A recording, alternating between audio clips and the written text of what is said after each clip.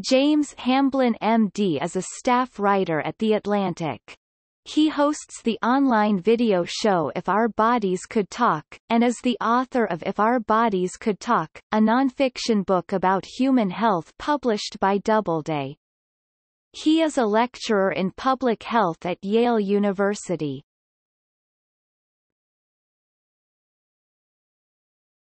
Topic: Biography.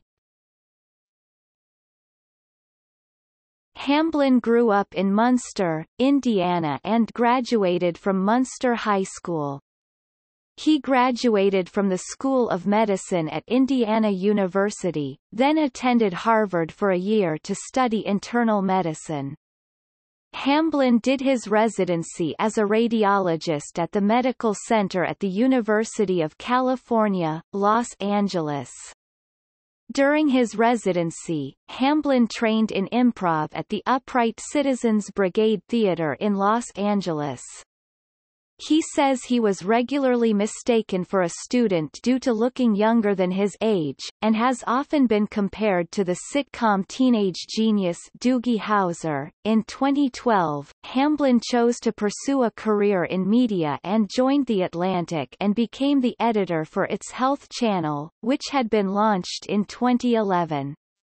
In 2013, he created an online comedy video show about health and lifestyle topics on the Atlantic website called If Our Bodies Could Talk, for which he was a finalist for a Webby Award for Best Web Personality, Host. He has been named among the 140 people to follow on Twitter by Time, and BuzzFeed has called him the most delightful MD ever, in response to his work with that show. He also authored If Our Bodies Could Talk, a nonfiction book about human health published by Doubleday. Hamblin is currently a writer and senior editor for The Atlantic. He has given talks at Harvard Medical School, Wharton School of Business, South by Southwest, and TEDMed. In 2016, he served as moderator at the launch of the White House Precision Medicine Initiative where he interviewed President Barack Obama. Hamblin is a past Yale University Poynter Fellow in Journalism.